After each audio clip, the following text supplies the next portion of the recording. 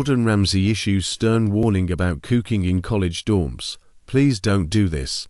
The celebrity chef missed one key detail that fans couldn't get over.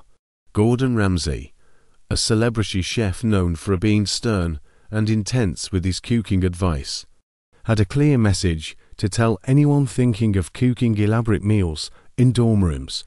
The 57-year-old reacted to a video of someone cooking surf and turf grilled cheese in my dorm room and had a lot to say about the experience. Ramsay posted the reaction video on Instagram with the caption, "If you're moving into a dorm this autumn, please don't do this." At Lazy Pot Noodles, there were some key moves in the video that people might want to avoid, like when the person flanned the dish, and Ramsay emphasized the fire hazard as he shouted, "It'll set off those fire alarms." The next part of the video included a lot of steam as well, but Ramsay admitted, "I'm going to be honest, this is coming together." While he seemed to think positively about the dish at the end, he warned people against it in the accompanying caption.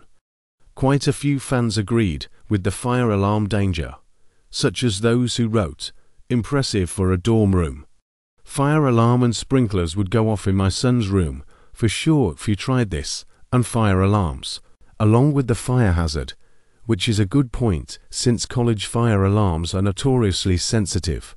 Ramsay seemed to completely miss a major sanitary issue in the clip when the cook placed the raw steak on his laptop keyboard. Many fans pointed it out, with comments like, "Gordon, why is there a light on the pepper mill?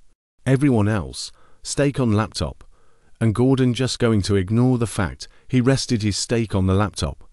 Another highlighted the unique way the person used a scrub daddy sponge to wash the veggies, writing, "Throwing the steak on the laptop keyboard and washing the veggies like that is wild."